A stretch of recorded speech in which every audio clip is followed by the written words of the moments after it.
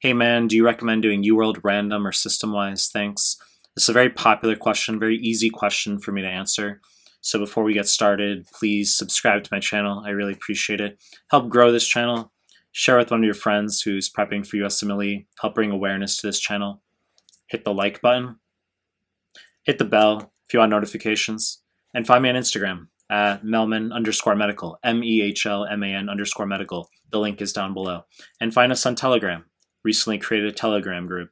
The link is also down below. Now let's start the fucking question. Safa asks about doing UWorld random versus subject specific.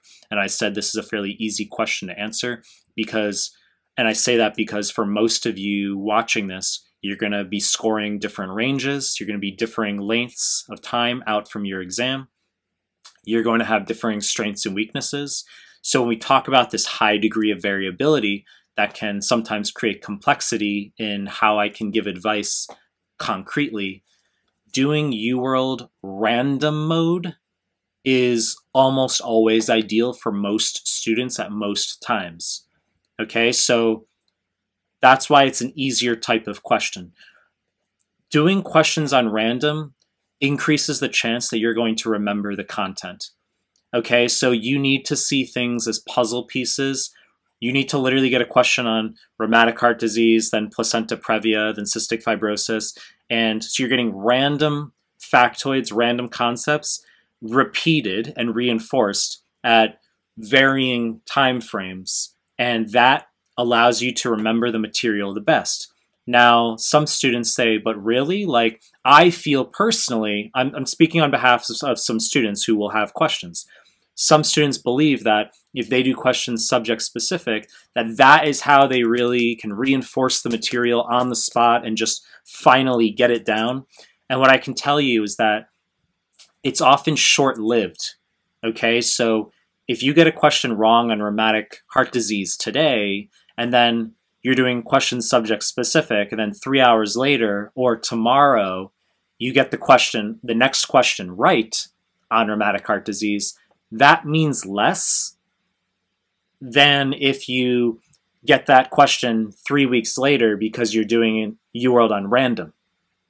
So for the purpose of reinforcement, if you are seeing questions at varying lengths, that increases the chance that you're going to remember the content for your exam, okay? When you do subject specific, it's more of my observation with students is it's more transient, is they might know their cardio well for like a week, and then 3 weeks later, they remember jack fucking shit, okay? So you need to see questions on random. Okay, so there's going to be variability. I said for most students at most times, random is superior to subject specific. There's a time and place for subject specific, of course, okay? If you're, let's say, doing classes and you're gonna have a test in school on GI coming up and you're worried you're gonna fail, okay?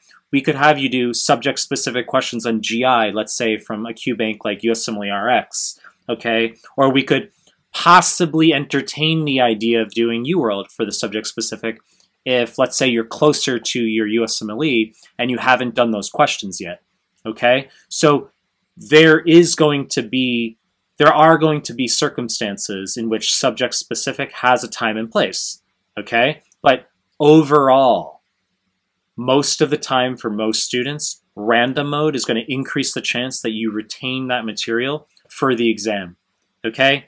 People are going to have different points of view. That's okay. But in my observation as a tutor for the past 9 years, I've been doing this daily, students retain material best when they see it in random mode. Okay? That's the short answer to the question.